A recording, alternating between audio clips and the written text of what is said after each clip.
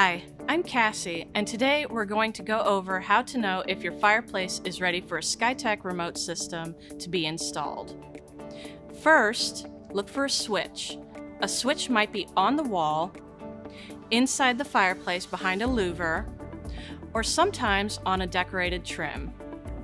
If a switch is present, you most likely can add a Skytech remote system. If no switch is found, then look for the gas valve. Once you have located your gas valve, look for terminals that are on the gas valve.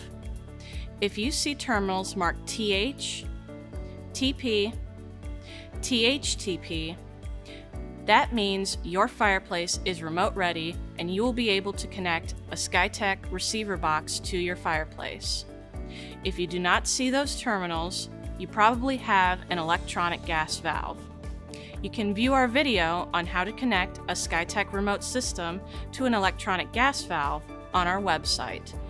Skytech offers a wide variety of products to fit any type of fireplace. Our 1001A is a remote system that allows you to turn your fireplace on or off with a push of a button. You could also use a thermostat remote control like our 3301 to control the room temperature using your fireplace, all the way to operating your fireplace, lamps, or electric heaters from your phone with our 7000 series remote systems.